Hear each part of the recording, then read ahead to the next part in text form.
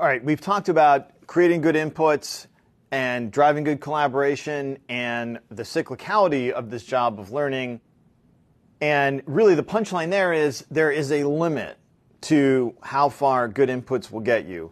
If you think about your work in this bullseye metaphor, we talked about previously how the hallmark of a good team is that, they want to get here. They want to be specifically right or specifically wrong, but they're aiming at the bullseye, not just generally trying to hit the target.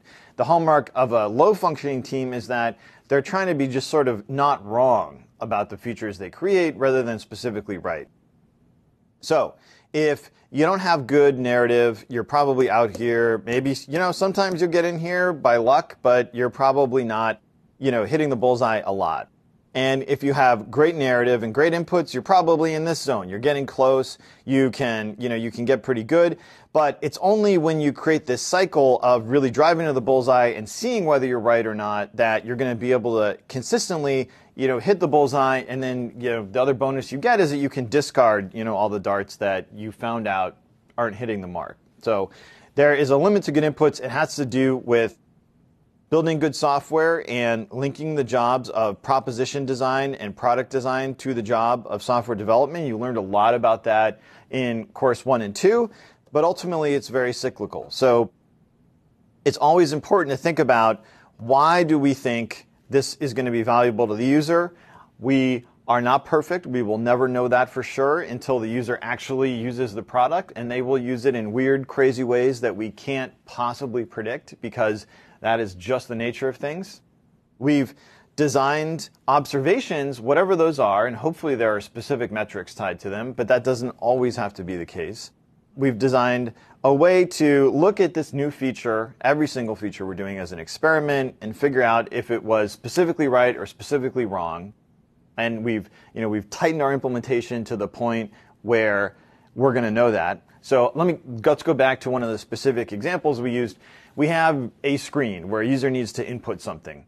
And let's say, if we brainstorm, there's like 10 things that are sort of plausible that they might want to put on that screen. Well, the low-functioning team just goes ahead and puts all 10 because, we don't want the customer to yell at us for missing something. The hallmark of a high-functioning team is they say, well, look, there's these 3 things that we know absolutely have to be there. They're really, it seems like there's no way to do this without those. We have good evidence that they should be there, but we're going to put them in, and then we're going to look at whether we're right about that. And then we're going to instrument observation into whether there are other things that they may have needed. That could be quantitative, that could be sitting with users and watching how they use the product over time. That's their experiment.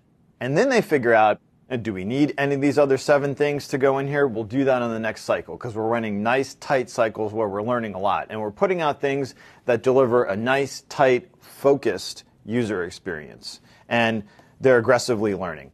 Another way of looking at this learning loop is that, if you remember, we can think about having 0, 30, and 90-day success criteria. So 0 day is, before we maybe even release this thing. And remember, that's different than finishing software at the end of an iteration. You can decide when you want to release your software to the public, but at the end of each iteration, you have potentially shippable software. So you can, do your user testing after you have this working, potentially shippable thing. And then your release decision, how many iterations you bundle into a release and what features you release, that's a second decision that you have to decide. We'll talk about that in the next item on deciding. So, a 0-day criteria is it usable? We give them a goal, can they achieve it?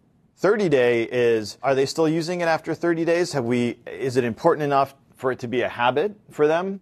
Or are they just they tried it because we mentioned it, and then they don't really care, they're not using it, it's meaningless. And then, so these all are kind of cumulative, of course. And then after 90 days, may take longer in some cases, what outcome is it achieving? So let's say we're making an app for health and wellness. Well, we tell them what the goal is and we see if they can use it on the 0 day before we even release, probably. At 30 days, we see, okay, well, people that started using the app on the 1st of January, are they still using it over the course of the month to implement their New Year's resolutions? And then 90 days, or maybe it's 120 or 100, even 180, Are they weller, if that was the outcome that was supposed to happen? Are they losing weight? Do they feel better? Are they fitter? Are they exercising more? And how will we know that? Because these two interrelate. Even if they start using it and making a habit out of it, if it doesn't help them achieve what they're supposed to achieve, they'll stop using it. So all these things play into the job of learning and the role of inputs as a cyclical thing that you keep coming back to as you improve your narrative and your understanding of the user through working software that's released and users that are observed.